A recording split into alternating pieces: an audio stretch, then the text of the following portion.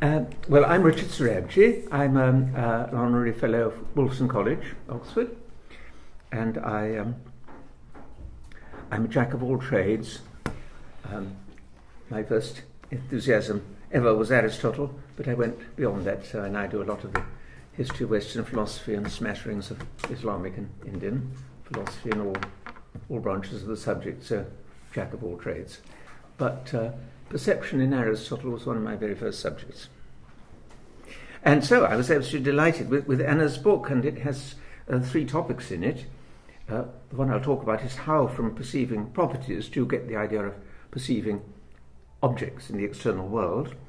But I'm also very interested in perception as powers. I think what she says is very valuable, and there's a bit in the middle about subjectivity, which will be slightly relevant to what I say.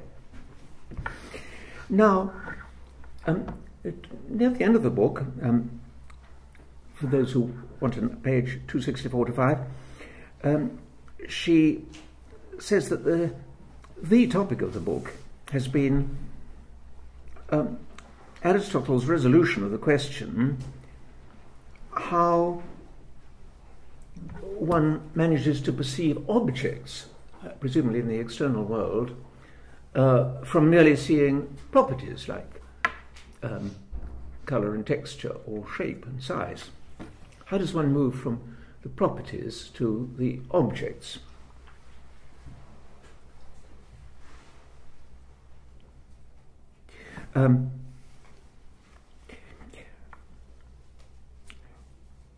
Well,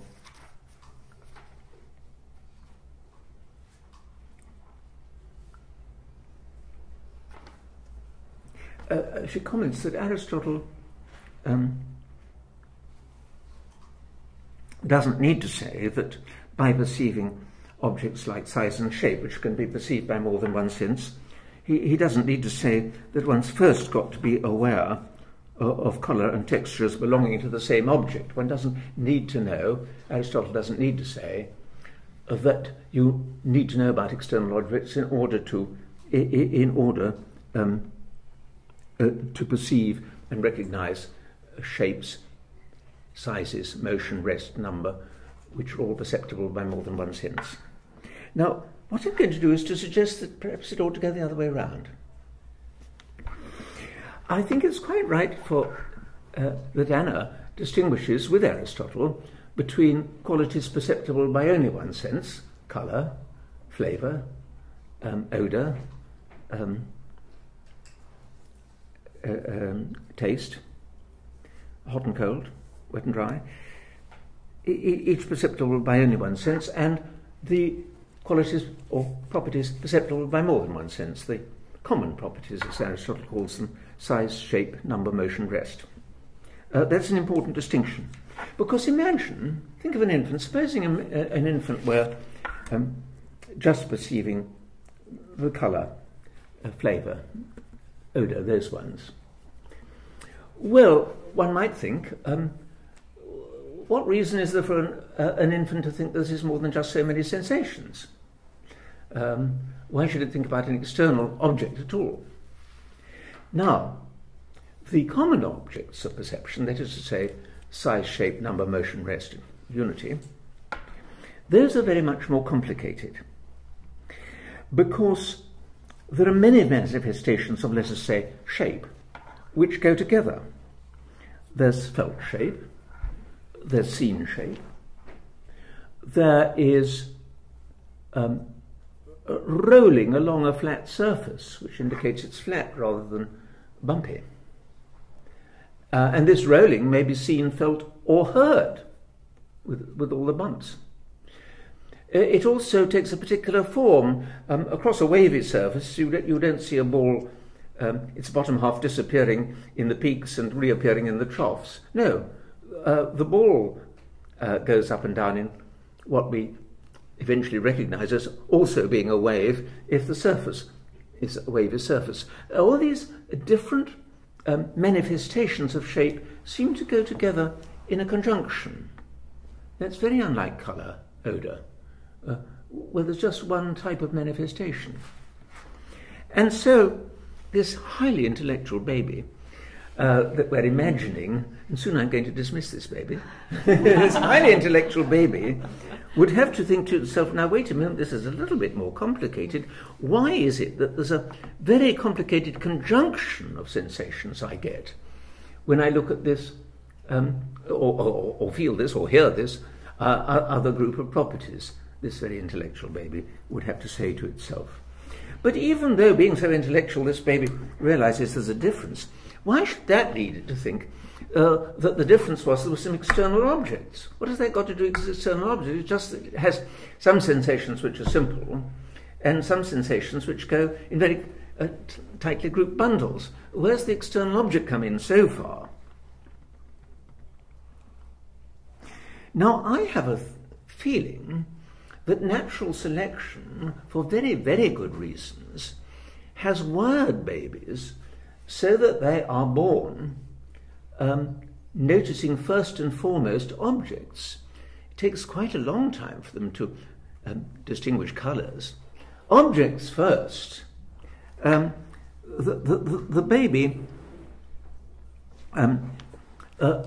baby's got to do quite a lot of things first, I think. One thing it's got to do first is this. It's got to know that there is one being that is both perceiving the colour and perceiving the texture. If this highly intellectual baby knew there has been a perception of colour and there has been a perception of texture, but no idea that it's the same self, indeed itself, that has got both, then it's got nowhere near appreciating that it's an external object which has both. It doesn't prove there's an external object which has a colour and texture if one party has seen some colour and a completely different party has seen texture. So it's first got to have some very rudimentary idea of there being one single perceiver itself. Very rudimentary. But also, the baby responds to things like the mother's smile. It doesn't respond to the shape of that smile if it's scribbled on a wall. It responds to the mother's smile. Now, that's only a tiny little bit of the mother's body, but it does respond to the smile or frown. And indeed, in the very first few months, it does incredibly sophisticated things about external objects. It's got to, natural selection insists, it's got to distinguish between I am approaching this object and this object is approaching me. The babies do that very early. I wrote down somewhere when they did, I've forgotten whether it's 4 months or what it is. It's very, very early. And just as well, you see, because if I'm approaching an object, that's one thing. But if an object is approaching me, that might be extremely dangerous. And so natural selection has decided that babies very early on are going to make the distinction between their approaching the object and the object approaching them. So I think it's first got to be, for natural selection reasons, all about objects, and also about objects in relation to the self. A very, very rudimentary idea of self. I was saying over lunch that I think the first psychological idea of self is thought to come at 9 months by child development studies. But this is much earlier, a sort of bodily view, bodily picture of self. And I think only then would the baby be likely to be in a position, as far as I can see, to think, oh, all these manifestations of self, of shape, I beg your pardon, all these manifestations of shape go together to form one quality of shape. That seems to me, even for my intellectual baby, quite a sophisticated thing to think. They are extremely unlike each other, these sensations of shape. Very sophisticated thing to think. Not vital for the purposes of natural selection, not as vital as the mother's smile or whether something's approaching you or you're approaching it. So I think it should be the other way round. That Aristotle ought to have said, although, and it's absolutely right, he doesn't say, but he ought to have said that first the baby wants to know that there are external objects, and natural selection makes sure that it does know that first, and what their relation, bodily relation is to itself, nothing psychological yet, what the bodily relation is to itself. Otherwise it won't get on in the world. I think that's all I'll say, because I think we're only looking at one subject each. And I did think what Anna said was extremely interesting, and it was a way of making a lot of what Aristotle stresses, because he, more than anybody before him, stressed these common objects like size, shape, motion, rest, and unity and number. But I think it's one of the things that he got the wrong way round.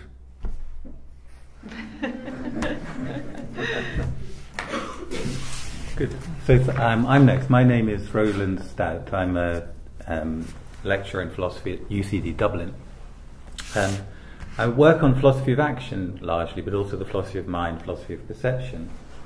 And I'm influenced by Aristotle. So I'm not an ancient philosopher, but I'm influenced by a remarkable fact, which is a fact which in a way underpins the value of Anna's book, which is that we still have a lot to learn from Aristotle about action and perception. It's remarkable because it means that philosophy in the intervening 2,000 years has largely gone wrong, and that we need to go back to Aristotle to find out why and to recover from it. So with respect to perception, Anna is clear that it's a causal process, and I'm sure depending on how one understands that, that's right. When we're perceiving the world, we're being affected by it. But the way that that causal process has been understood by philosophers from the modern period onwards has led to certain problems for philosophy. So this conception is of events, conception of causation as separate events with a causal link between them, a link of some kind of necessity, for want of a better word. And if you apply that to perception, you get a model where you have events happening in objects in the world, like a balloon pops, an event happening in a subject, an impression, an experience of some sort, and some mysterious causal relation between them. And of course this has caused problems for philosophers because, essentially skepticism is the biggest problem, because in terms of what's happening with the subject themselves, things could be just the same if there wasn't a balloon popping out there in the world. So this causal relation isn't, if you like, embedded within human experience, but is outside of it. And a lot of people now think that that's a disastrous picture, and that maybe if we go back to Aristotle we can find a way to save ourselves from it. So Aristotle provides us with the possibility of thinking of perception as a process involving a subject becoming sensitive to the world around them. And this will be a process that can't be broken down into these separable stages, some of which involve the subject and not the object, and the other involves the object and not the subject. But somehow we've got an overall process of the subject becoming sensitive to the world. Now, Aristotle's conception of what such a process is sounds very simple, but has been thought to be quite obscure by a lot of philosophers, and simply not really understood by a lot of modern philosophy. So it's the idea that a causal process is the actualization of a power or potentiality. Anna likes to call these powers in a way which actually I'm not completely happy with, but I'll call them powers too. Now, power is a real property of a thing describable in terms of the structure of changes characteristic of it. So, for example, solubility is the power of a substance to undergo certain characteristic changes, dissolving in certain circumstances. When that power is fully present, fully realized, all its operational or enabling conditions are satisfied, it is in the process of being actualized or realized. What this means is that these stages, these changes that characterize it, are unfolding. The substance is dissolving. Now, the central difference between this and the modern conception is that for the moderns, those characteristic stages are all that the causal process consists in. That's all there is. Whereas in the ancient model, there's something else unifying these stages. It's the power, and the power being actualized. That, I think, is going to have some significant effect on how we think about perception, as I'll try to explain. Now, according to Anna's reconstruction of Aristotle's model, there are two sets of powers in the case of perception. This is something that she's very keen to stress. There are the powers of the objects and the powers of the subjects. Perception is the coming together of these two powers. An object's visibility, for example, combines with my power to see things, my sightedness, resulting in my seeing the object. So the changes that characterize the power of visibility in an object are the changes, those changes are changes in me, changes in a perceiving object. And this applies not just to the property of visibility itself, but also to particular properties like redness, particular visible properties. So redness is a power characterized by the changes that that the receiving object, namely me, the patient, will undergo.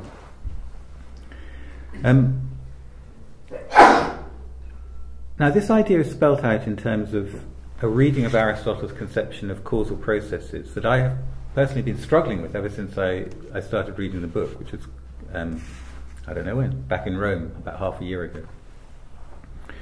Anna claims that all such processes are the combinations of the realization of an active power in the cause and a passive power in the thing affected. So when one thing acts on another, there's not just the power in the agent being actualized, but there's also power in the patient being actualized. So when a sugar cube dissolves in water, there are two powers being actualized together.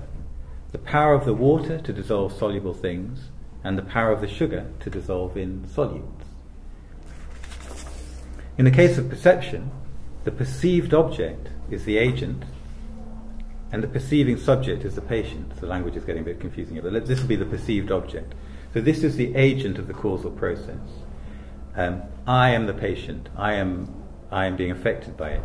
So the power, we've got two powers being realized simultaneously. One in the visible object, and one in me. One is the power to be seen, and the other is the power to see, if you like. Now, this raises a central question for Anna and others working in this area. And this is where I struggle. So far I'm very happy with it. The question is, what is the relationship between the actualizations of these two powers? Now, there are two possibilities. The first is that there's just one process going on here, the actualization of a combined power that belongs to the agent and the patient combined. And the second possibility is that there are two processes going on here. The process of the agent acting and the process of the patient undergoing changes. So there's the visible thing being visible, and there's the sighted thing seeing. And that these are two very closely related but distinct processes. Now, Anna argues for that view, the second of those two views. She claims that's Aristotle's view, though he himself isn't much help here, because he seems to say that these processes are both different and one and the same thing. And so we have a kind of paradox. And Anna's interpretation of it is to take Aristotle to be saying that the process of the patient realizing its power and the process of the agent realizing its power, that those processes are distinct but metaphysically connected, as she puts it. In such ways that in some ways they're as good as identical. We can talk of them as one and the same thing, but they're not strictly speaking one and the same thing. When one of them happens, the other one must be happening. So we've got a relation of necessity. If one lasts a certain amount of time, the other one must last exactly the same amount of time. So these processes, while strictly speaking distinct according to Anna, are very closely related, metaphysically related. In fact, they need each other as triggers, as enabling conditions to be getting going. So the passive process, the passive power needs the active power as an enabling condition for its realization, and vice versa. Okay, so these metaphysical necessities fall short of actual identity. Why? Well, there's a sort of fairly straightforward argument that Anna appeals to. The agent's power is in the agent, and the patient's power is in the patient. So we've got a power that's in the cup, and there's a power in me. These are clearly different, so their actualizations must be different. So we can't think that... So I guess that's, in very simple terms, why we have to think of them as different processes, different two separate processes, albeit very closely related. But I can't help thinking that this separation of perception into two distinct, albeit closely connected processes, undoes some of the good work that Aristotle was doing for us in avoiding the problems coming out of the modern conception of causation. So a skeptic in the spirit of David Hume may challenge the claim that these processes are really metaphysically connected. Isn't there a genuine metaphysical possibility that one and the same power is actualized with a different enabling condition, i.e. that the subject's power of receiving impressions is realized by the presence of something other than the perceived object? And this is the possibility that gives a foothold to skepticism. So I'm a bit anxious about the idea that we've got an agent's power and a patient's power, and these are both realized simultaneously, and perception is somehow going on as those two things happening together but metaphysically connected. Because I'm not sure I understand why they have to be metaphysically connected. I think a skeptic could put a wedge in there and say they're not really metaphysically. They don't have to be. You could have one without the other. I'm not convinced that actually it's an object's visibility as such which is being actualized when the object's being seen. That's because its visibility isn't a power to affect me in a particular way, whereas the process of its being seen by me is the realization of its power to affect me in a particular way. Its being merely visible just means that it can be seen by someone, but that is not a power that can be actualized by its affecting me. Nothing can manifest its visibility in an indeterminate way, revealing itself, but not to anyone in particular. So I think this is me defending what I take to be Arie Kosman's view, which Anna criticises in the book. Kosman takes something's visibility to be not in itself yet a power that can be actualized in a perceptual process, but merely the potential to have that power. That power is present only when the visible thing is in the presence of the sighted subject. Then there is a power contained in the two together. There's a real potential, if you like, once you get the two things together. But when you just have one of them, you've really got a potential for a potentiality. The power is actualized in the process of the subject perceiving the object, which can just as well be described as the process of the object being perceived by the subject. So describing the process in an active or a passive way like that, it doesn't look as if you're describing different processes. So I think that's my challenge to Anna's reading of Aristotle. I can't help thinking that the real power, the thing that's being actualized in an object and in me, must be a power that's in both of us simultaneously. And that's the only way to make sense of perception as a process that involves us both. And I just find it a bit difficult to follow how we can have these two separate actualizations metaphysically connected. And it's not quite doing the work for me, but I'm hoping that Anna's going to be to explain how it is to work. It's fair to say there are two aspects of her metaphysical approach which would be contradicted by this kind of Kosman view. One is her claim that every property is a power. So she makes that claim, and it's a nice sort of piece of metaphysics. Every property is a power. Whereas I'm saying that these properties, like visibility, they're not actually powers, they're just potentials to be powers, if you like. They're incomplete powers. But I don't think that's a real problem. I think that the power ontology can be modified to take into account properties which would be powers in certain circumstances. So if you like, they're kind of abstracted. We can abstract from a power ontology to properties which aren't themselves powers, but merely potential powers. And the second thing that would be contradicted in Anna's metaphysics by that model, and presumably a second reason why she doesn't like it, is her view that every causal process involves an agent and a patient. So it's an agent acting on a patient. She's quite committed to that view. Whereas on my alternative conception of perception, it's a mistake to think of it as an agent acting on a patient. After all, we're learning these days to think of perception as an active process. I'm not merely passive in perception. I'm not just the recipient of impressions. I'm acting on my environment. I'm looking at things, I'm feeling things, I'm manipulating things. So we might think of perception as a process that involves me as an agent, just as much as it involves me as a patient. So I'm not convinced that it's right to think of agency as straightforwardly agent to patient. And I'm also not convinced that causation should always be understood as something acting on something else. If you think of an object moving through space with no forces on it, according to Newton's first, I think, law of motion, it's just going to keep going. It has the power to continue in its same direction, at the same velocity, if nothing interferes. A power which physicists call momentum, and the actualization of that power is its moving through space.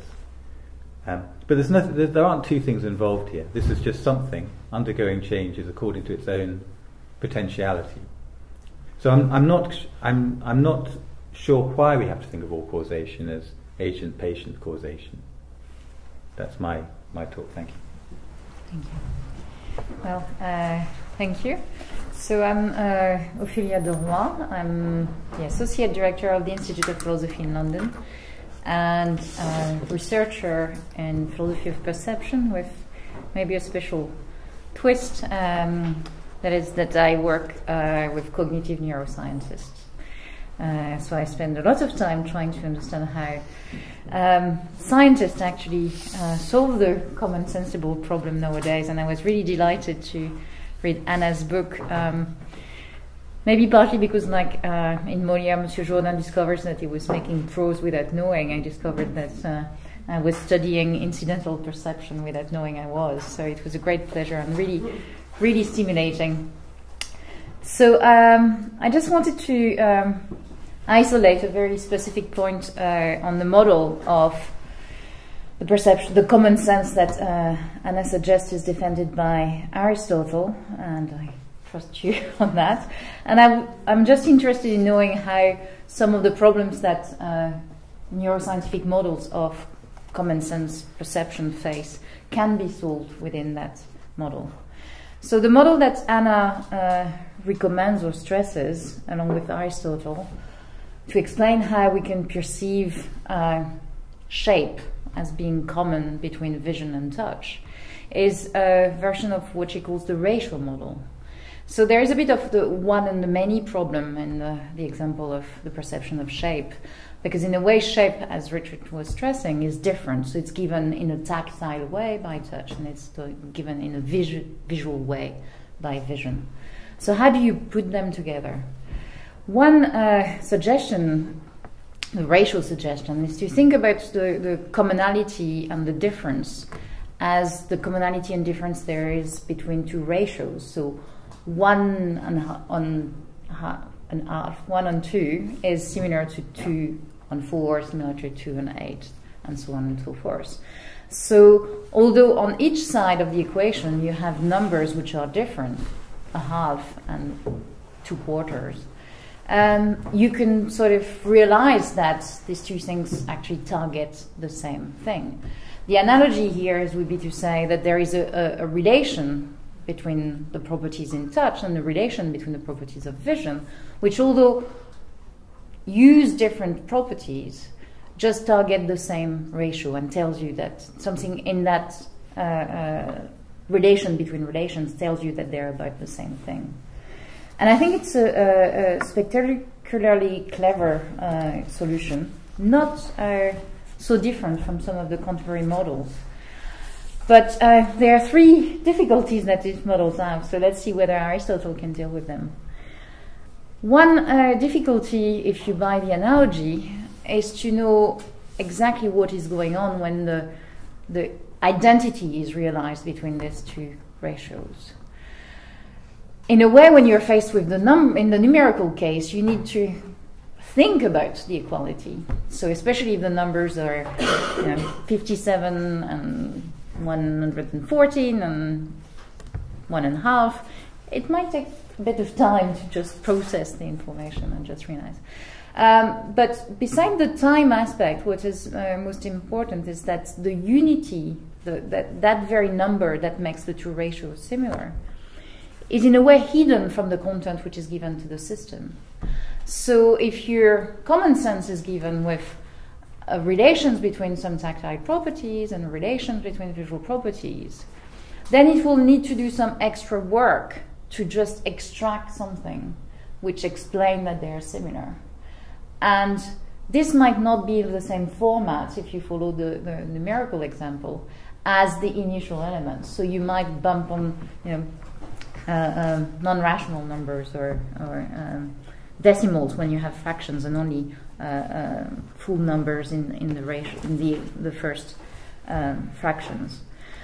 So the second sort of aspect of the problem which the ratio theory can face is to think that if there is something hidden that needs to be figured out, so that you realize that shape is similar between these two experiences, then probably which is infer will not be on the same perceptual level as the two other given. So one very nice aspect of the theory that Anna is trying to defend is to say that in a way the common sense is not something over and above in terms of awareness. It's not a further sixth sense that brings new content on the top of the existing content delivered by the five senses. But here it seems that the ratio model is stuck in a kind of dilemma. Either you buy the ratio model and then the identity seems to have to be inferred and of a different format, and probably not given at the same time as the two perceptual contents. Or you want it to be given at the same time, and then it seems that there must be a sixth sense giving you that identity. So I don't know how this can be solved. A second thing that scientists have realized, and which is very important when we need to think about the variety of contexts in which we unify sensory properties to perceive objects, as Richard was stressing, is that there are different cases. So indeed, audition and vision, for instance, can give you information about size. So pitch, for instance, low pitch, gives you the information that an object is big. Volume will do the same, loudness. And vision also provides you with a good understanding of size, with the distance of objects and so on. But what we know is that depending on the common sensible at stake, different modalities will be delivering better or worse messages. So vision is specifically good at telling you about space, and audition is much better when it comes to time. So temporal resolution in audition is much better. And this explains why certain multisensory illusions work in one direction and not that well in the other direction. So in ventriloquism, for instance, vision dominates over audition. So the sounds that you hear tend to be attracted toward the localization of the visual target. But when it comes to and that's a spatial illusion. When it comes to some temporal illusions, then audition starts to dominate. So you can, for instance, show people only one flash of light, but you play two sounds, and they report perceiving two flashes of light. In that case, the individuation through time is driven by audition and not vision. So the common sense, in a way, as we discover it, is much more sort of complicated than the kind of additive model which is proposed in Aristotle and in Anna's book. What the common sense does, if there is a common sense, or the recruitment of sensory modalities to work together to provide perception of common sensible, I should say, is also, if you want, sort of determining the weight and the importance of different kinds of information. It has a lot of what Anna sometimes mentioned as a regulating or monitoring role toward the sensory information. And again, so it will decide that in some context, if the task, the action to be performed has to do with space, let's put more weight on vision. If it has to do with time, let's put more weight on audition. And it shows all these kind of complex patterns. Now, if it's doing that again, that's not something which can be done at the level of single senses. So it seems to give maybe an additional special power to the common sense, but something which, in a way, is hard to reconcile with the idea that it's just explained and constituted by the special senses. Again, it has a kind of meta position relative to the special senses. The third and not the last point, which comes back to my kind of note of caution in talking about a common sense, is that actually the perception of the unity between two sensory contents, when it has to do with shape, or when it has to do with size, when it has to do with time and space, might be realized in different parts of the brain. So shape will be somewhere here, and magnitude will be somewhere here, for instance, in the parietal lobe. But that's not the main argument. The main argument, the main evidence is that when it comes to unifying different sensory properties and sensory contents, then we do things again in a very fine-grained way. So the rules which apply for the way you unify vision and touch for shape will not be the rules that for unifying vision and touch for time, for instance. So instead of a common sense, what seems to be happening is many common senses. And I wonder why Aristotle thought that all these common sensibles needed to be processed by a single one. And that's in a way, if the common sense is here to solve the problem between the one and the many, by being the one, maybe the account gets into problems if actually there needs to be many common senses explaining how you unify the many. So thanks.